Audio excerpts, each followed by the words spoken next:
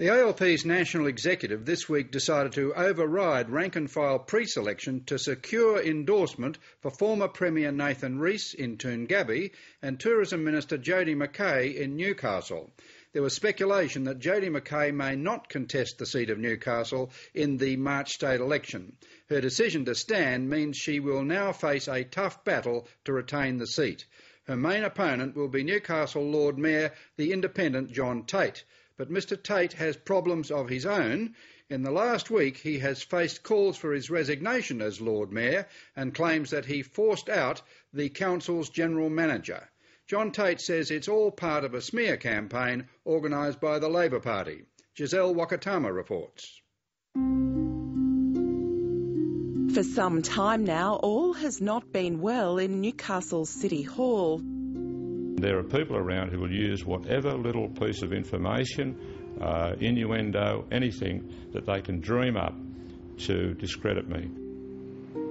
The Newcastle Council is deeply divided, and for several months tensions have boiled over between the Lord Mayor John Tate and the Council's General Manager Lindy Hyam.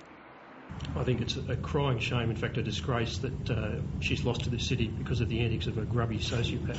And the fact that the General Manager has resigned and we're still having the same, we possibly will still have the same leader for the next 2 years of that General Manager, that probably would send alarm bells.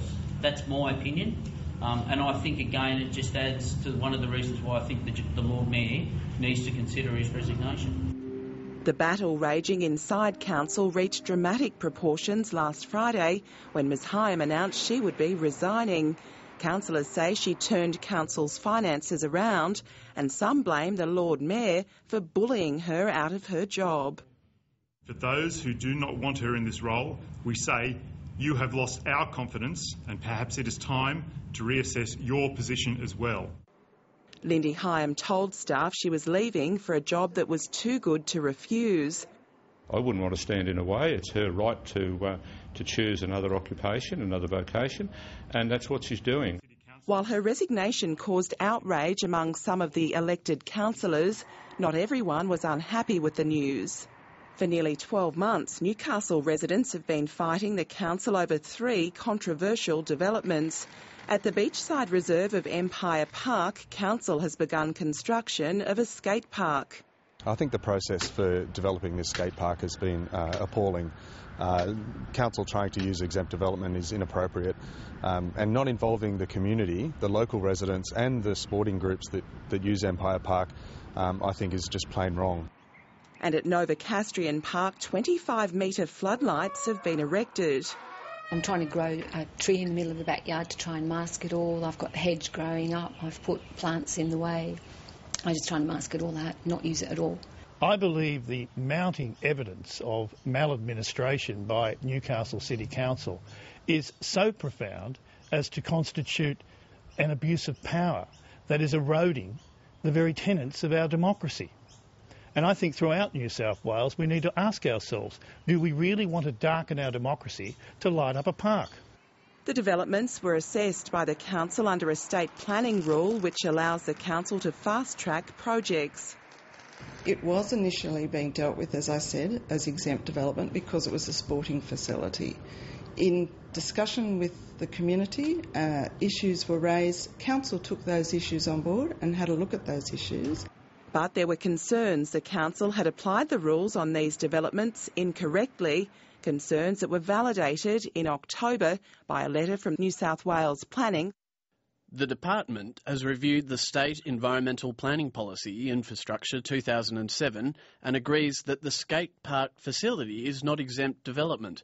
The skate park facility is covered by the definition of an outdoor recreational facility.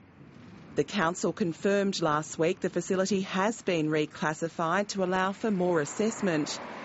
It's not unusual to be working on a range of issues where you're not sure what is the actual planning procedure. John Tate now wants an external assessment of the planning process. I think what we need to do is restore confidence in council processes. Now, whether it was handled correctly or could have been handled better is something other people should have the opportunity to assess. The Mayor is also worried that morale in council is at an all-time low. I could well imagine some people describing it as toxic.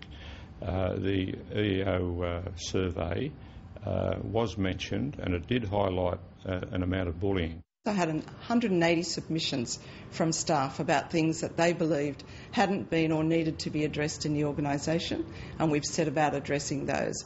And many of those were in relation to the previous management of the organisation.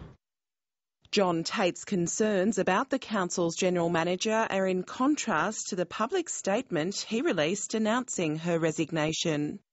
Lindy Hyam was hired as General Manager with a mandate for change, and she certainly delivered. The organisation has had strong financial results with significant efficiencies achieved. The whole organisation has been strengthened as a modern, flexible and capable organisation. I've been asked by all the councillors behind and around me to make a statement on their behalf. Earlier this week, several councillors threatened to bring on a no-confidence motion against the Mayor. That threat has since been withdrawn, but it's left John Tate in no doubt about the broader agenda of his political opponents. I'm privy to information about the activity of the Newcastle member in respect to political to and fro. I'm not prepared to talk about that openly and publicly, but what I would say is this: there is a very high tension political situation in Newcastle. It revolves around the state election. State Line approached the State Newcastle member Jodie McKay for a response, but she declined. You look at the relationships between the elected leaders at three levels of government in this city: Lord Mayor, State Member, Federal Member. They don't talk to each other. But that's not a great situation for the city. John Tate has called for an extraordinary meeting of Council on Monday night. He says he's prepared to ask for the Council to be sacked if the infighting doesn't stop.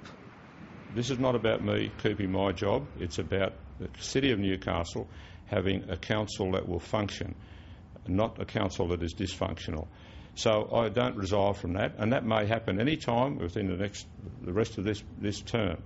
It's not just something that I've said the other day and will fall away. If ever I perceive the council is dysfunction, I'll be going straight to the Minister and the Division of Local